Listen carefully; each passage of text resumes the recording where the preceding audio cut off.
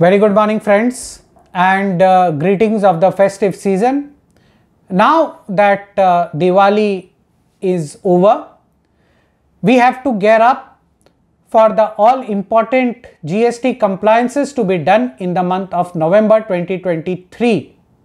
Most important of them are filing the GSTR-3B of October 2023 in November, and also filling in the opening balance of the electronic credit reversal and reclaim ledger.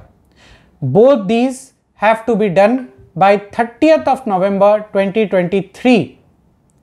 Mind that I am using the date of 30th of November 2023 for filing the return of October 23 also. This is because for financial year 22-23, the time barring period of claiming the input tax credit is 30th of November 2023 and not 20th of November 23. Therefore, the law allows you a 10-day window wherein even if you have not taken the decision by 20th of November, you can take the decision on whether to claim or not to claim input tax credit left over of financial year 22-23 by 30th of November 23 and file the return by that date. Important is to understand that interest would require to be paid on the cash component which is paid by GSTR-3B if you delay in filing the GSTR-3B. However, the input tax credit of financial year 22-23 would not be time barred. You might ask me a question that if I file my GSTR-3B delayed, say by 30th of November 23, then my customer or the recipient of the input tax credit would not get the input tax credit correspondingly in the month of October 23. And he might penalize me. However, please note that there is a relaxation in the law which was notified by Rule 37 capital A from December 2022, wherein if you have filed the supply in the GSTR-1 by 11th of November for the month of October 23, then even if you file your GSTR-3B delayed, the customer or the recipient of input tax credit can still take the input tax credit in his return for October 2023 without paying any interest. Third very important point while filing this GSTR-3B is that White Circular 170 of 2022, we have all claimed the entire input tax credit as available in our GSTR-2B in table 4A of GSTR-3B. Thereafter, we have either done permanent reversal or temporary reversal.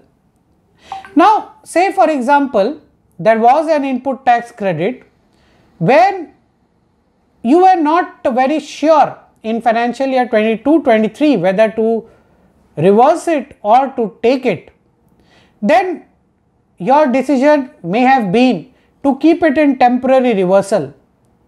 This is the ideal month wherein you should take that decision.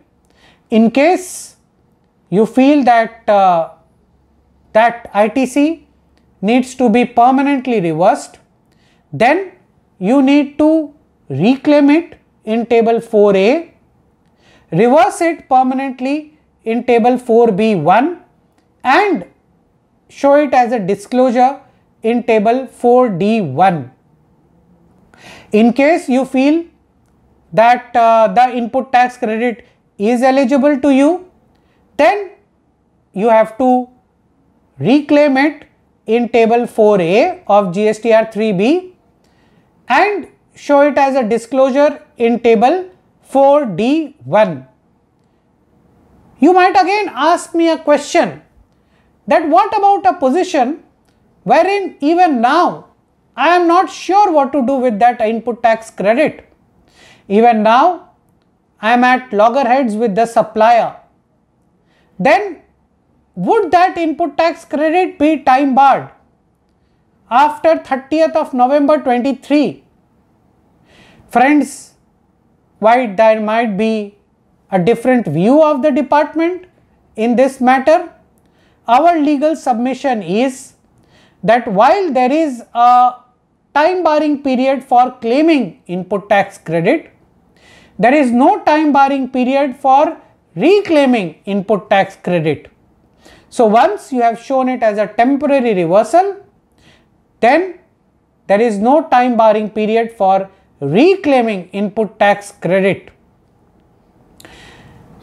Next and last, most important, is to remember to fill in the opening balance of your electronic credit reversal and reclaim ledger by 30th of November 2023.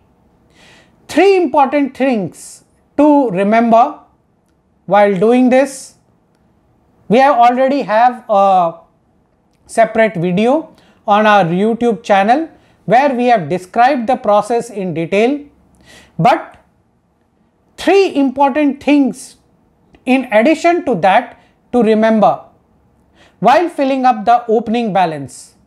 First, in case you have permanently reversed any input tax credit in financial year 22-23 or till 31st of July 23, then no need of showing it as an opening balance of your electronic credit reversal and reclaim ledger on 1st of August 2023.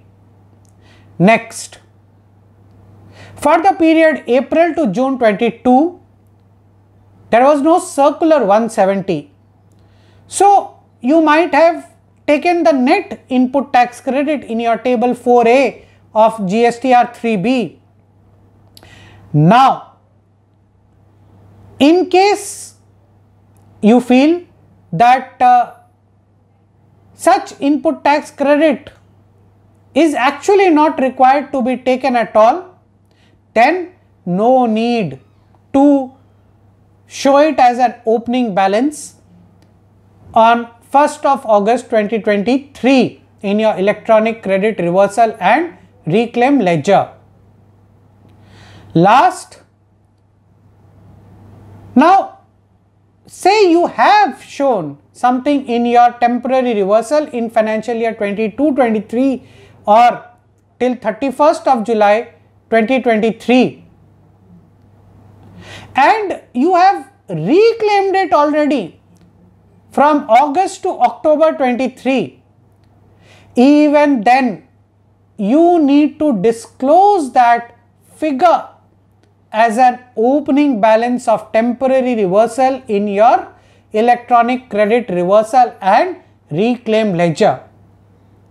Please note friends, while reclaiming any input tax credit, henceforth table 4D1 of GSTR-3B becomes very critical. Future assessments are going to be done on the basis of these 3B returns, GSTR-1 return. Electronic credit reversal and reclaim ledger would become an important tool for the department also to see whether your input tax credit is aligned. So please be very careful while filing your GSTR-3B and 1 returns, and particularly November 2023 return for the month of October 23 and also your electronic credit reversal and reclaim ledger. Thank you very much for hearing out this video. Happy compliances going forward. Please do like, share and subscribe to this channel. Stay tuned. Thank you.